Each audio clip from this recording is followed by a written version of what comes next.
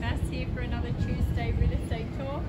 So look, we thought we would do a bit of a follow on from last week where we spoke about auction. So we're going to talk about private treaty today. Bass, do you want to fill us in on that? Yeah, sure. So with private treaty, obviously it's not an auction, so you do get a cooling off period where you only pay the 0.25% and then you go on a 5 to 10 day cooling off period. You do your pest and building inspection, so you're making sure the house is okay before you pay your 10%, and also a bank valuation to make sure you're not paying too much for the home and that you can actually get the final approval. Great. And look, just adding one more thing in there.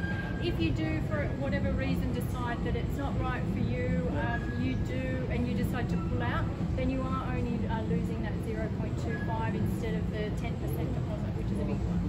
Yeah, okay. All right, guys, we'll see you next week. Take care. Bye.